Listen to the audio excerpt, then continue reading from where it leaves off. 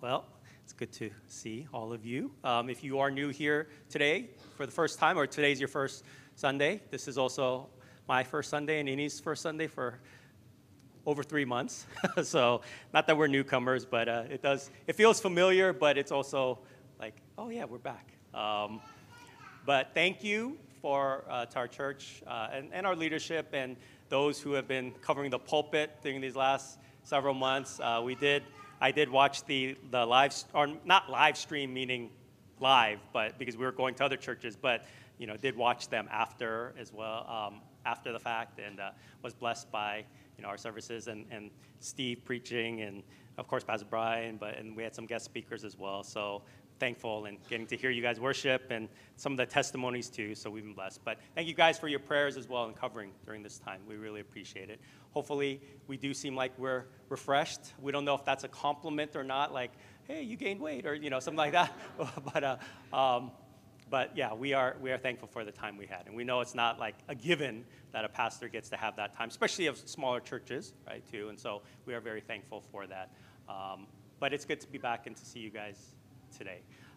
One of my sons asked me if I was a little bit nervous to be preaching again, and I do think that I feel out of shape in a sense, if you haven't worked out for a while and then you do, because we've just been sitting in the pews and going to different churches. I've been kind of observing pastors where they sit and, haha, you have to preach today. No, not like that, but I kind of know what that, they're going through. But I said, yeah, I think there is an element of that because, it's been a while.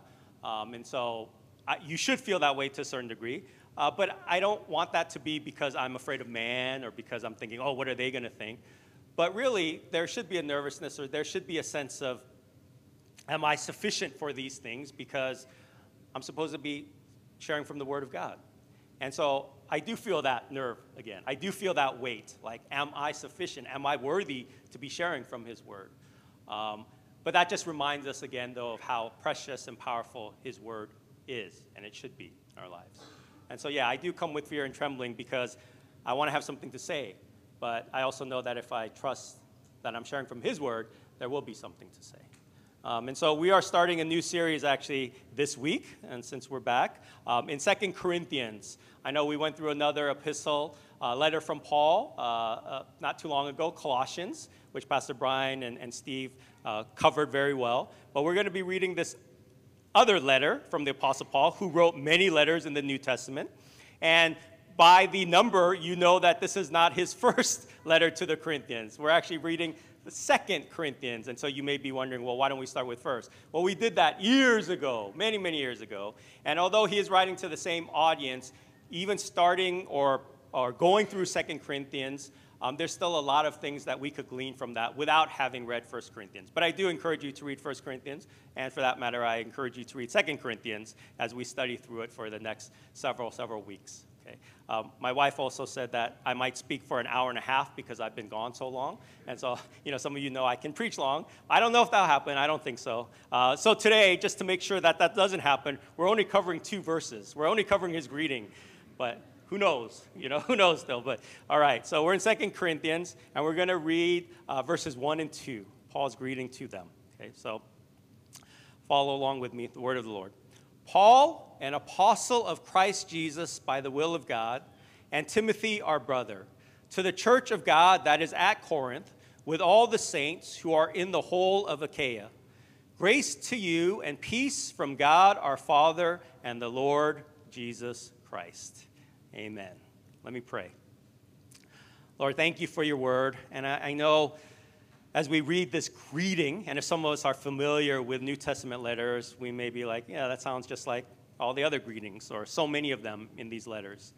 And while there is, familiarity, and greetings were standard in letters back then as they are now, there's wonderful truths even in these few words. And as we look into the context of this letter and Paul's relationship with the Corinthians, there's also many important truths and powerful things to glean from it as well. And those will be unpacked as we go along. But ultimately, Lord, this is your word. Yes, it's a letter, but it's what you chose to include in this canon of Scripture so you could reveal more of yourself to us and teach us. And so, Lord, may we come once again with open hearts and hungry hearts to know more of your heart. And as we are in this section, Lord, we just want to be reminded of your gospel, because Paul really knew and his heart was set free because of the gospel that he had received. And may that be happening in our lives increasingly, we pray. So cover me, Lord. Apart from you, I can do nothing. I feel that a little bit more today, but we pray that your word will go forth as you promised. So we thank you in Jesus' name. Amen. Amen. Yeah, it sounds like it's just a greeting, and it is in a sense, but it's very important. You know, we see here who the writer is, who the author of this letter is. It's the Apostle Paul, and to whom he's writing, the church of God at Corinth, and other churches in that area, and also what binds them together, what connects them. It's that they have all experienced and received the grace of God through Jesus Christ in their lives. Okay? We'll also see, and I'll share some of that today, some of the things that are going on a little bit behind the scenes, or some of the things that have happened in their relationship, Paul's relationship with the Corinthians. And there's a lot of tension, actually. So that helps us understand a little bit more as well of this letter and the context. Those of you who were here before we left, I don't know if you remember, but one of the things I said that I wanted to pray for in my life, and we had talked about too in the series before I left on revival, and that was the prayer of Moses, asking God to reveal more of his glory. Show me your glory. And Ruthie was also praying along those lines. Lord, we want to see more of your glory. And it's a very important prayer to pray. I was praying that during my sabbatical. I don't know, if I glow more, and I can confess to you that I didn't have like some amazing experience and God revealed himself per se in a certain way, or maybe what I expected or were hoping for. But it was important to pray, and I'm glad that I prayed that. But God is always different, or he does things that we're not, we don't think of, and we're not maybe even prepared for. But I realized that even with that request for God to show me his glory, we have to be careful, because sometimes we could just want an experience. Right? We just want God to give us some kind of experience. It's kind of like the person that maybe says, I don't really believe in God, but if God gives me a sign, if he does some kind of miracle or some mystical experience or something sensational, I'll believe him, I'll follow him. Now, you guys know that even when that happens, and we have evidence of that in scriptures, most people don't actually end up really following Christ for the long haul. They have that, and it's great, but most of them fall away. And we see that even in the Gospels, of how when Jesus did miracles and did these amazing things, a lot of those crowds, they ended up falling, right? They didn't continue to follow him. And so we need to be careful of that we think an experience will just make us believe and follow God. But what I realized, or one of the ways that I guess God responded to me when I was praying, show me your glory, God. I want to see your glory. I want to experience more of you. One, I was reminded that, he says to Moses, and we talked about this back in that series on revival, how when God does reveal himself to Moses, what does the scripture say? He calls all of his goodness to pass before him. He didn't give him an experience. He didn't do some mighty act. Well, look at this miracle. But he says, I'm going to reveal more of my character. I'm going to show you more of who I am. And so when we are even asking God for his glory, what we should be asking for is not some kind of experience or for him to zap us in some way, but rather for him to reveal more of his goodness, more of his nature to us. And what was interesting was about in the middle of my sabbatical, we went to church, and the pastor, who was not even their main teaching pastor, but he was another pastor, was speaking that week. And he said something during that sermon that just stuck with me. And to preface it he was talking about what he says to his kids every night. Right? He has some young kids. But he says this to them each night, something like this. He says, nothing bad you have done today will make God love you any less. And then he says, nothing good you have done will make God love you any more. He loves and accepts you because of what Christ has done. So you can rest in his love. And that's fitting as they're about to go to sleep and rest. But he's reminding them of the gospel and what our standing before God is if we know Christ, if we have received the grace of Christ. Right? That there's nothing that we do in a given day, if it's bad or we're disobedient, that actually can cause God to love us any less because of what Christ has already done for us. And nothing good that we may do, if we have a good day, it's not going to cause him to love us anymore either, like as if we could earn something more from him, because Christ has already done that. And if we're trusting in Christ, we already have that. And so we can rest in his love. We can rest in his love. And I know that's very simple, and a father saying or a parent saying that to their kids sounds like, but it's also deeply profound. And it's something that many of us, including many Christians, we still don't really get. And so I realized in my own life that it's hard for me to rest in his love. It's something that I've realized, and maybe you've heard this term. I'm recognizing I still have these, but we have these gospel deficiencies in our lives. We know the gospel. We've heard the gospel. We understand that, it's because of Christ and what he has done and his work, but we don't know really how to do things like rest in his love. We don't know how to be secure in what he has done. And so, even for me, one of the things about my sabbatical was like, did I do enough? And what if when people ask me, so what did you do for this last 3+ months? I have to have something. Let me see, how many books did I read? And I'm going to tell them that they're, I told some, like I read this biography, it was like 800 pages. 800 pages, that's long, right? And I read another biography that was like 500. See, I'm boasting. But what am I, it's about, I still felt like, even though I'm resting and I'm Sabbathing, I still need to accomplish something, right? So, did I read the word enough? Did I journal enough? I didn't open my computer, actually, until like 6 or 7 weeks into the sabbatical. So I wasn't working in that sense. But, did I pray enough? Did I read the Bible enough? Did I read enough books? Did I get enough insights so when I come back, I could, wow, he learned these things, right? Do I have enough vision now for the church? Guys, this is where we're going. I took 3 months off, and now God has spoken to me. And so there was this sense of pressure, too, that I felt like. Did I do enough? Did I accomplish enough during this sabbatical, during this time of rest? Now, that doesn't mean, of course, I should have been lazy or anything, but I realized this deficiency in my life, too. That is hard. That even though I know the gospel, even though I want to say that I'm secure in what Christ has done, and that's where it comes from, I still have a hard time truly getting this. I still have a hard time truly getting his grace, right? Because it is hard for me to just rest in his love. How about you? Now, if you're not a Christian, or you're not sure, you should feel this more because you're going to be running the rat race. You're going to feel like it's your performance that justifies you. Oh, my accomplishments, my discipline, my this or that. And you're never going to feel restful. I mean, you may get like a weekend here, but you know how it is. You go on a vacation and you feel more tired even after the vacation, right? But mentally, especially, if you don't know the security that we get from Christ and Christ alone and his gospel, then you're not going to really find true rest. But even for Christians, even for believers, it's hard. It's hard to find rest because we're still trying to justify ourselves by what we do, how much we get done. Parents, you guys know this about kids, and if you're just listening some, I don't know where they pick it up from. It's probably from you or probably from adults, but a lot of times, when they get older and they're talking more, if you come home after work, what might they say to you? After a little bit of just, hey, happy to see you, they might say, oh, mommy, daddy, you know what I did today? I did a handstand. Or, I did this today or something like that. Like, basically, they want to share their accomplishments. Adult talk, it's similar, right?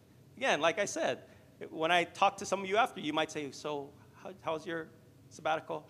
What'd you do? And I'm like, man, what do I have to have something to say. Like, I did this, this, and this.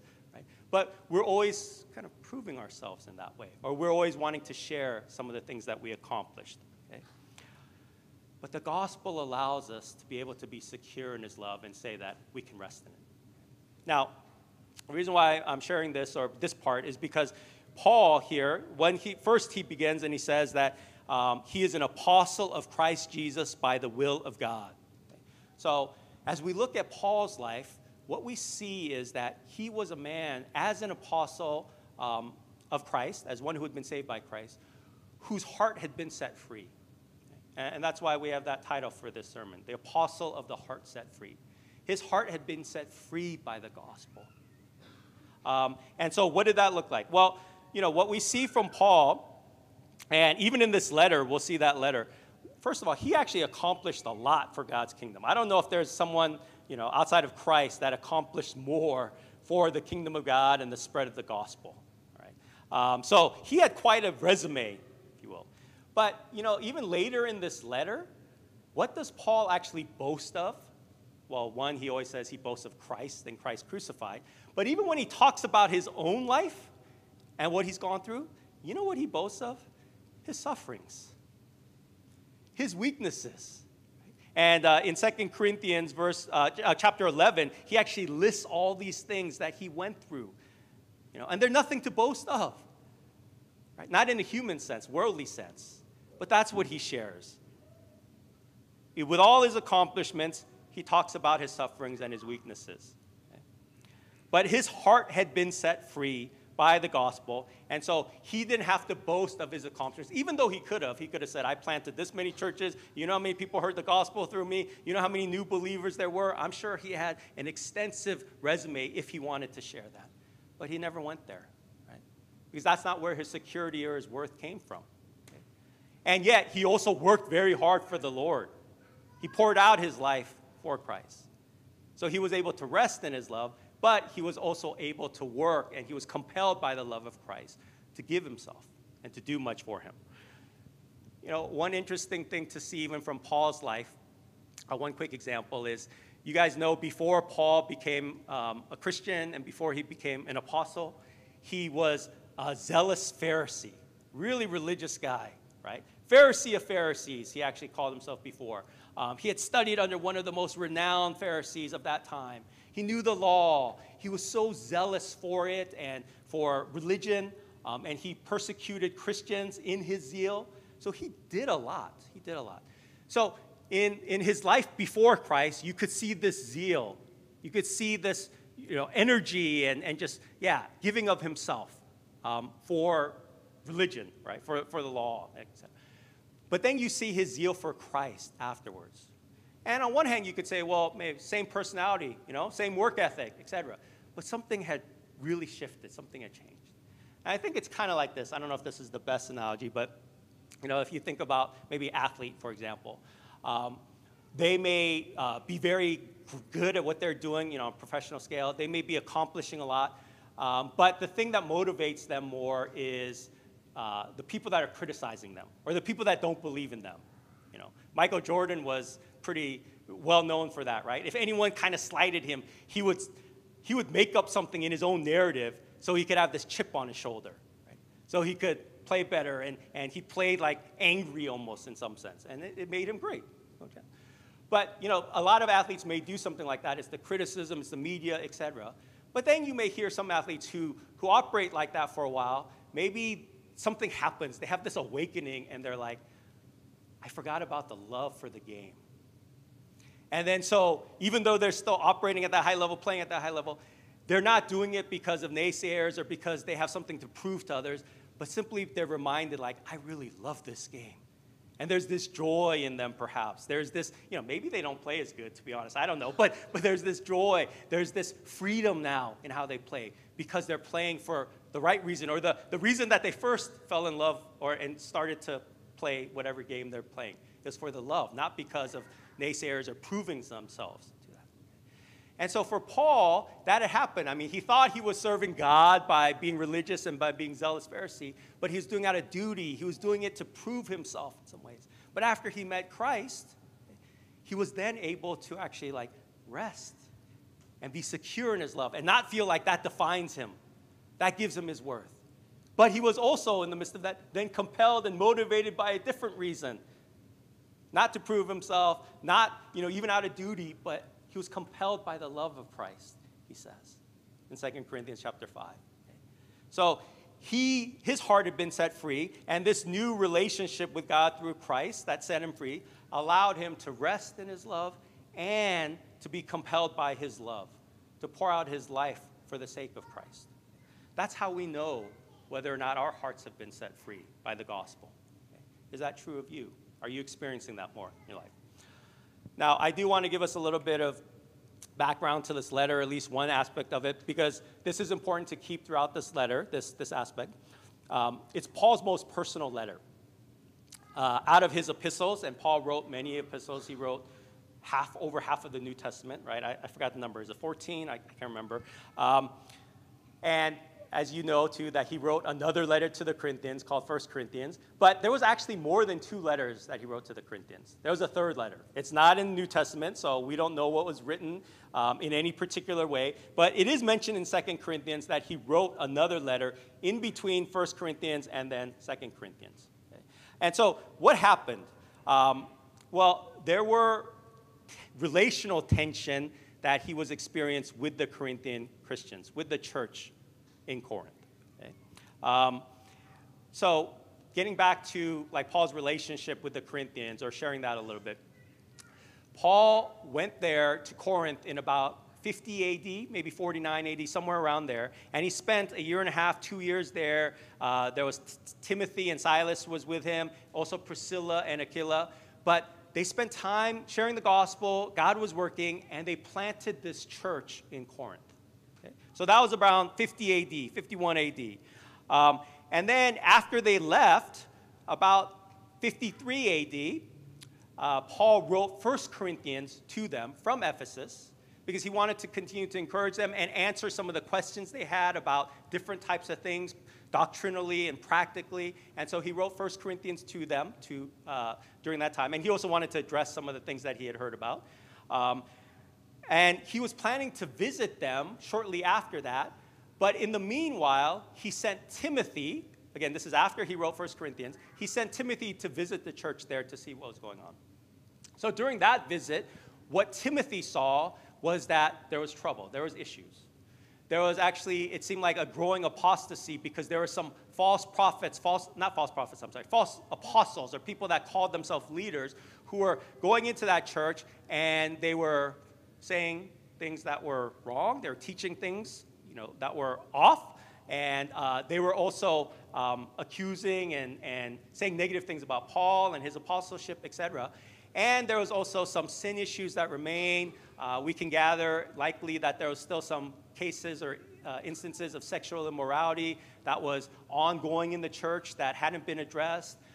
So when Paul gets this report from Timothy, he's his heart is not wary, but burdened. He feels like, man, I need to go there immediately. And so he actually goes quickly to visit them. And he also knows that they're saying some things about him too. So he goes there and he visits, but the visit doesn't go as he had hoped it would. He thought that by him showing up and him meeting with them and their relationship from the past, that they'll be able to address these things and they'll smooth it out. But it actually made things worse.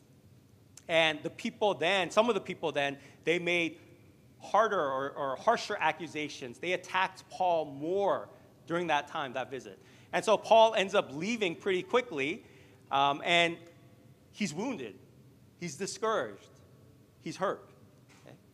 So he actually has to go away because it's just too painful. He calls it later in 2 Corinthians his painful visit, right? Painful to him and to them.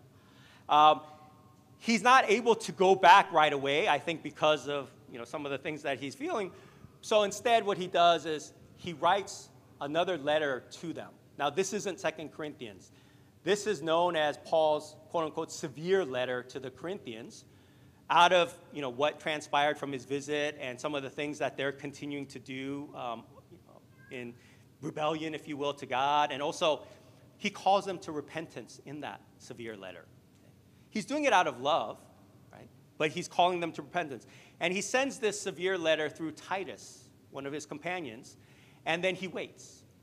And actually, Paul talks about that later in 2 Corinthians. Like, he was waiting anxiously. He was waiting with this great burden, like, are they going to receive it? What are they going to say? Are they going to be angry? And then finally, Titus shows up, and he tells them that most of them, they actually repented.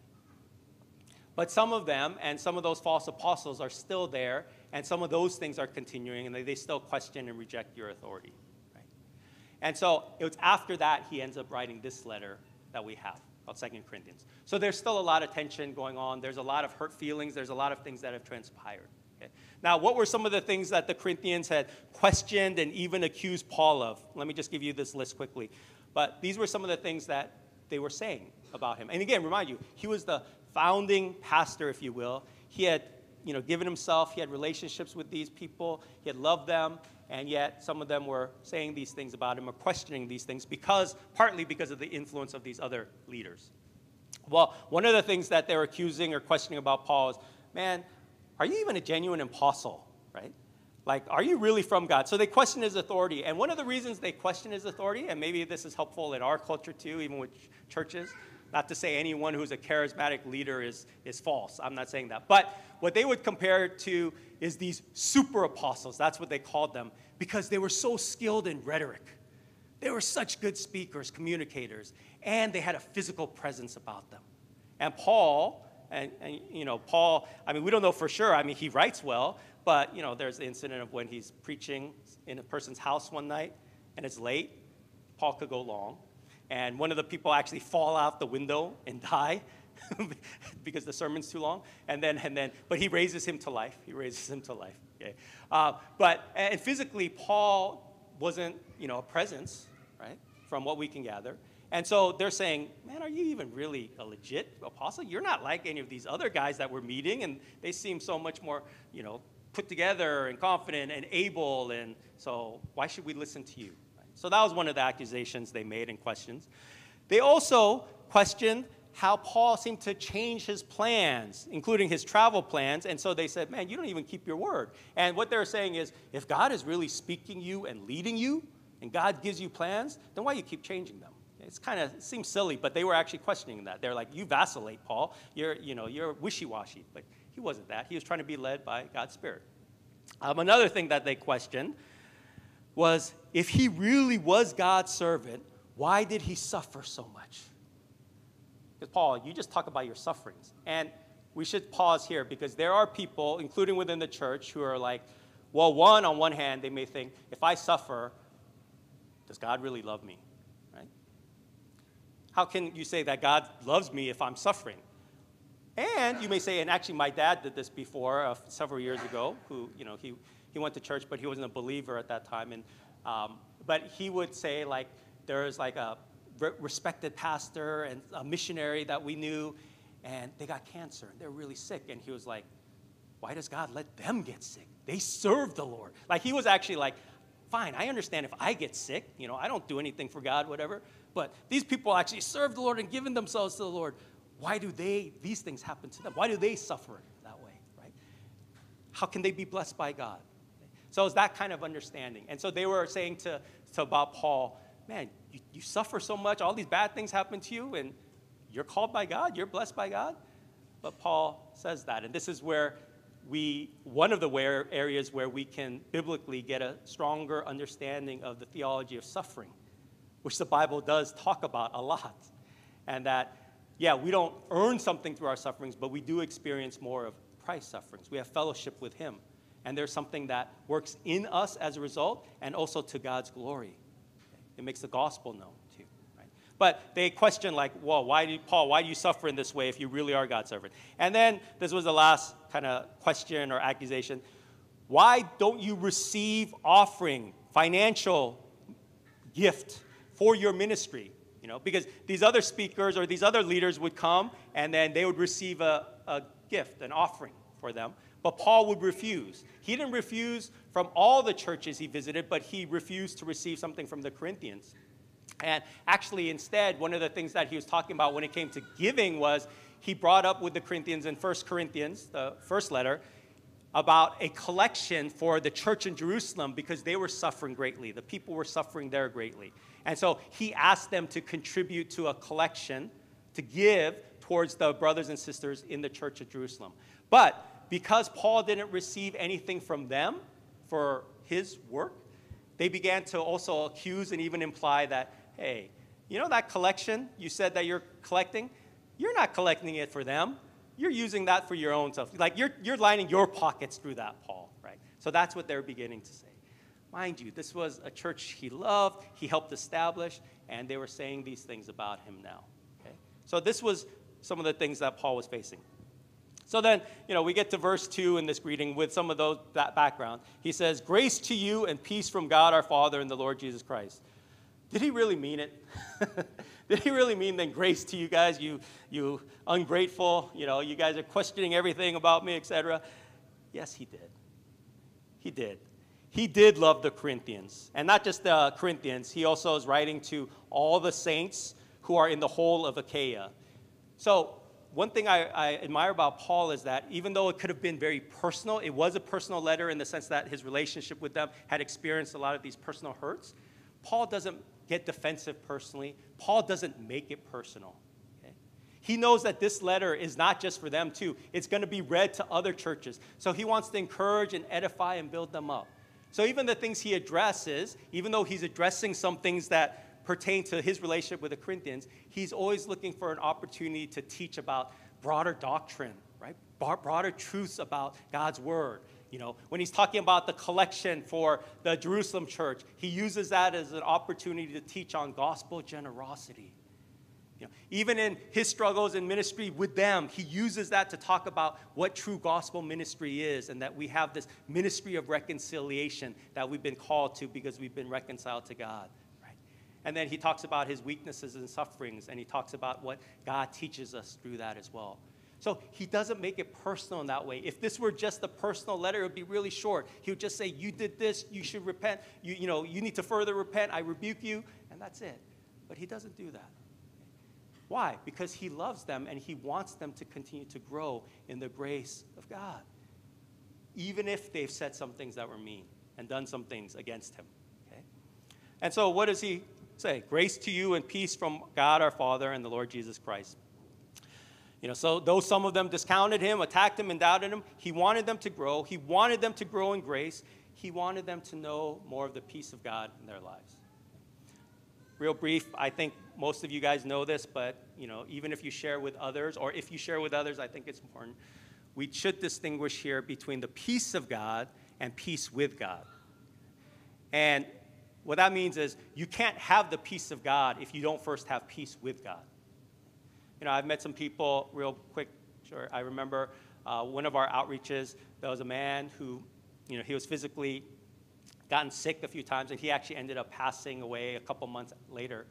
But, you know, in my conversations with him, you could tell that there was this desire to have peace with others, like his relationships with maybe family, estranged family, and just have more peace in his life.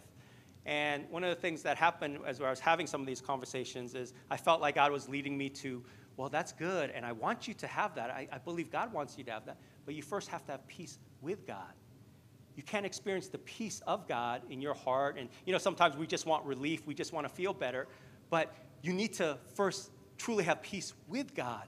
And that's only through Christ and making yourself right with Christ through, you know, repenting of our sins and being convicted of our condition as a sinner, and then receiving the grace of God through Jesus Christ.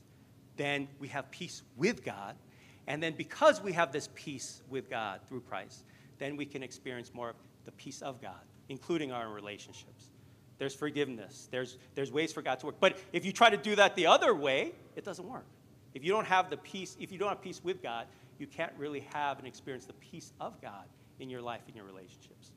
But Paul is talking here to mainly Christians. He's talking to the church in Corinth, and he's saying, grace and peace to you. He wants them to have more of the peace of God. Okay. So what I want to end with is just, how do we know if your heart has been set free by the gospel? How do you know that? Or what are some ways that you can know that? Based on, you know, Paul's example and how he responds to a lot of negatives in his life and still remains faithful. So it's in that context. But I want us to examine or ask ourselves 3 questions. Okay? One is this, in terms of examining whether our hearts have truly been set free or they're continuing to grow in the gospel. Do you trust, the first one is, do you trust and endure in God's sovereign and revealed will in your life? Do you trust and endure in God's sovereign and revealed will in your life? Paul says, and it's not a throwaway line, but he says in verse 1, he's an apostle of Christ Jesus by the will of God. Okay. What is he saying? No, you may think that there are more, you know, apostles or quote-unquote apostles and leaders who are look and talk better than I and seem, you know, greater than me, but I am a true apostle. I may not be super, but I am a true apostle because I've been called by the will of God. So he's not saying it's based on my ability or my giftings or because I say so, but it's because God has called me. And remember, Paul's testimony was such that he did have a pretty amazing conversion experience, right? When God blinded him on the way to Damascus as he was seeking to persecute and imprison Christians. God revealed himself, Jesus revealed himself, and then he was saved, but he also called him and said, you're going to serve me, you're going to do many things for me, but you're also going to suffer much, right? So he told him that. But Paul received that from him. And so I think what Paul is doing here when he says that he's an apostle of Christ Jesus by the will of God, he is reminding the Corinthians who are doubting his authority that I'm standing on his authority, not my own. Not because I'm just saying like, hey, you better listen to me. But no, because God has called me. He has made me an apostle. And he's reminding himself as well that I need to continue to endure as an apostle, including in a situation like this where these people are, negative towards me or, hating me or just saying these things about me, and ministry is hard. He's reminding himself as well of God's call, his revealed will in his life. So Paul's reminding himself that, I have this high calling. It's from God. I'm an apostle of Christ Jesus by the will of God. But I also need strength, especially when it's hard, especially when forces are against me or people are against me. I need to remind myself that I've been called by God. I'm an apostle by the will of God. It's not all roses and easy, right? I need to be reminded of that. And because he knows this deeply, because his heart has been set free by the gospel, he's able to endure. He's able to persevere and continue. Now, I know none of us here are called as an apostle of Christ Jesus. I'm not either. I'm called as a pastor, but that's nothing compared to Paul's calling. But we need to be reminded of that, not just in ministry role, but in other areas of our lives too. So as Christian, as a follower of Christ, we may not know God's sovereign will in every area of our lives or in our future, but he has revealed things to us already. We know what his revealed will is. So, for example, in holiness and sanctification, right? 1 Thessalonians chapter 4 talks about how this is the will of God for your life, your sanctification. And then Paul talks there about the importance of, fighting against sexual immorality, right? Or desires. That's not the only fleshly sin, but he talks about that. So when it comes to our holiness and our sanctification, look, you may have had a bad week. You may have struggled with your flesh and sin in some ways. And that may be ongoing at certain times, but you're reminded, no, I need to continue in God's will for my life. This is what he has revealed, and I need to endure in this because he has called me to this. He has called me to holiness. So I may fail, I may have failed, but I can continue to move forward as I trust in him because he's doing this, and he's called me to this, right? So we endure. In marriage, for example, as a husband or wife, look, you may think at some times, and hopefully no one here, but why did I marry that person? Okay. Well, if you're married to that person, that's God's revealed will for your life. Okay? That is. I know our culture, divorce happens, and the Bible talks about divorce only in the context of mainly of adultery.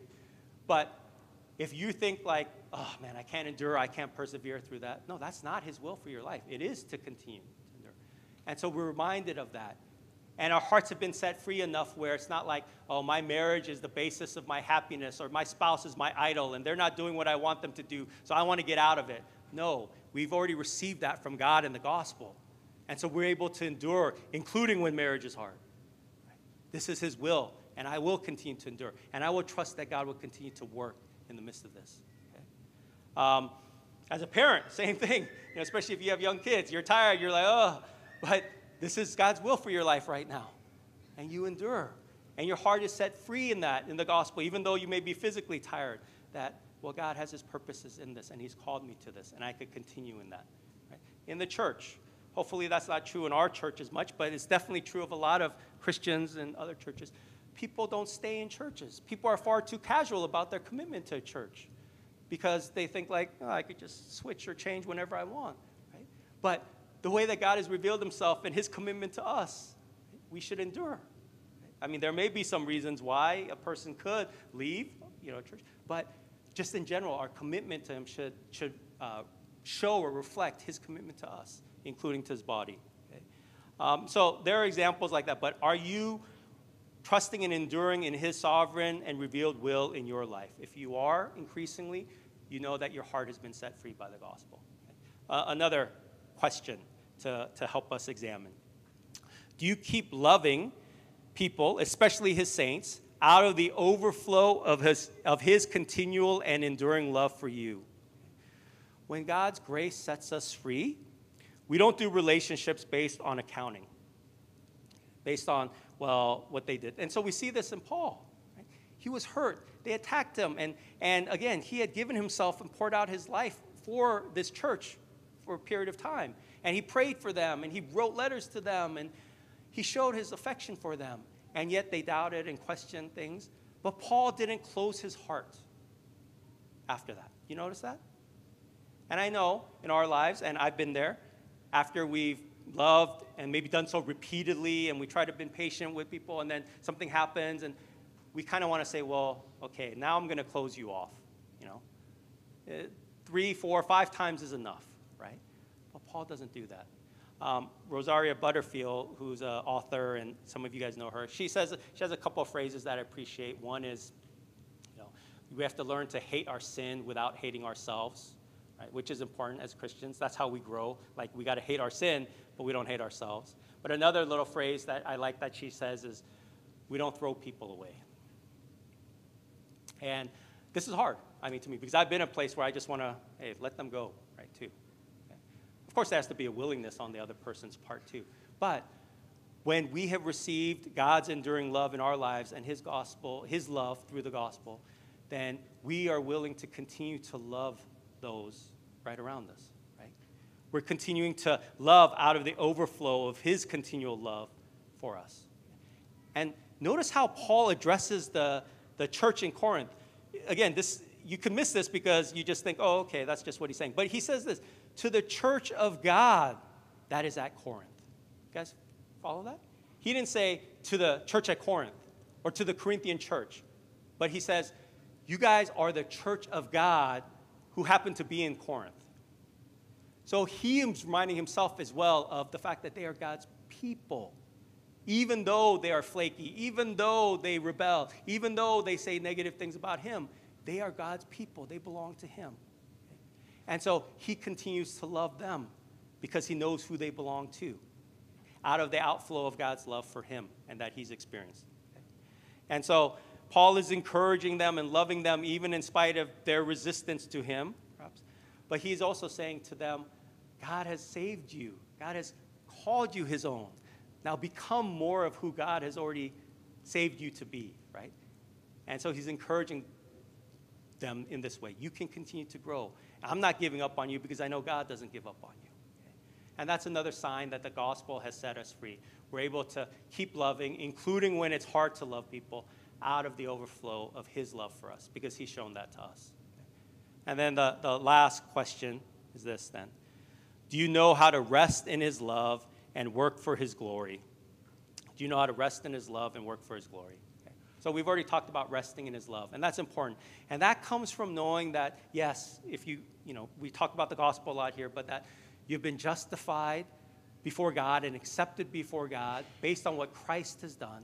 Right? He takes our sins.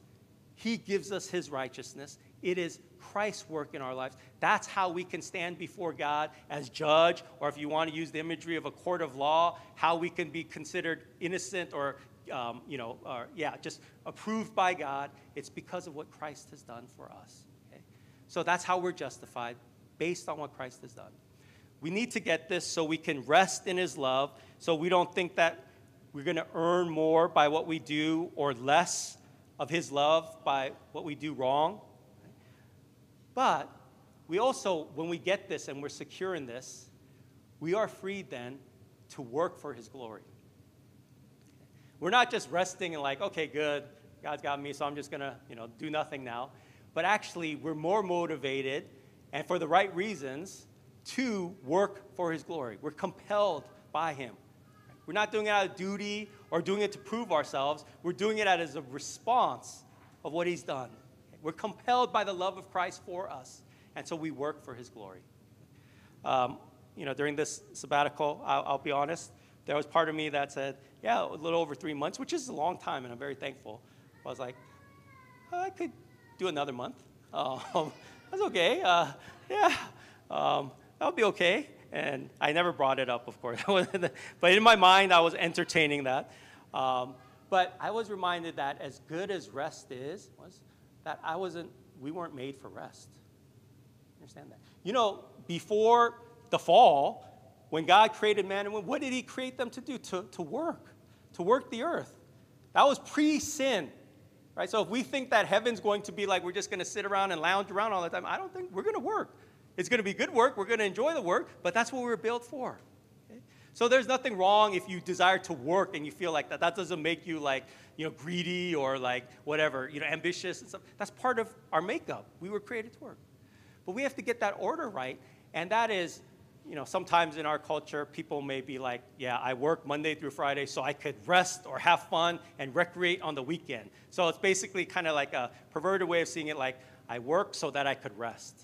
No, that's not the model either, right? The biblical model is what God intended is that we rest well in him. We're secure in him because, again, we have that security through what Christ has done, right? And because we have that, then we're able to work well for him, for his glory. Okay? And so I'm thankful for the rest that I had in sabbatical, but I was reminded that I'm not meant to rest. I'm meant to work for him, for his glory. But if I can't rest well in his love and find security in that, then my work is also going to be a little messed up, a little bit wrong too, the motivation. It's not going to do what it's supposed to do either. Right? So we have to learn to truly rest in his love.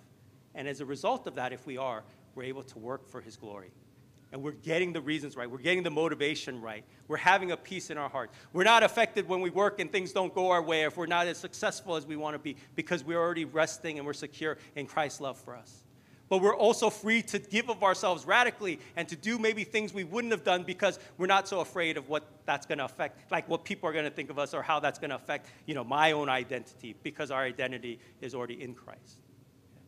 So if you're getting the gospel more, which I still need to get, you're able to rest in his love and work hard and fully and pour yourself out for his glory. Okay? But that's what it looks like. Those are some things that it looks like when our heart is set free by the gospel. So, has this been happening in your lives? Are some of these things true in your lives? You may know the gospel, you may see you believe in Jesus, but it can still go deeper. We still have deficiencies in our lives. And these are some ways to help us see where those deficiencies might be and to trust them more in that. Okay? Let's pray. We're going to have communion, and as you can see, and it's an opportunity to respond and to be nourished and to be reminded of what Christ has done, what he has accomplished, and how we need to be rooted and the basis of who we are and what we're worth is first and foremost found in what Christ has done for us, right? So we're reminded of that. But then we're also filled then too as we come to the table, I pray. And we're empowered, we're strengthened, we're encouraged then to be able to give of ourselves because we have this rest, we have this certainty through Christ in the gospel. And then we're able to then work for his glory. We're able to do things because we're compelled by his love. Okay? So we're reminded of that even in this picture of communion today. And so I just want us to take a moment before we enter into communion and we come up to be reminded of the gospel and how that has set us free. And if there are still areas of our lives right now where we're stuck or we're feeling that there's these deficiencies in our heart, asking God to reveal these things more to us, these truths of the gospel all the more to us. Okay? So take some time to do that. And then as you are led, I would ask you guys to come up to take the elements. And again, this is only for those who profess to be Christians. If you're not or you don't profess to be, please don't come up and don't feel any strain or anything like that. You could just sit and observe and maybe pray, ask God to continue to reveal himself in your life. But for those of you who are and you're willing to come before him and repent of any sins as well too, then come forth and partake of the table and then go back to your seats, or pick up the element and then go back to your seats and then we'll take the elements together. Okay, so don't do that until we do that together. Okay, so let's come before him, let's pray, and then come forward, please.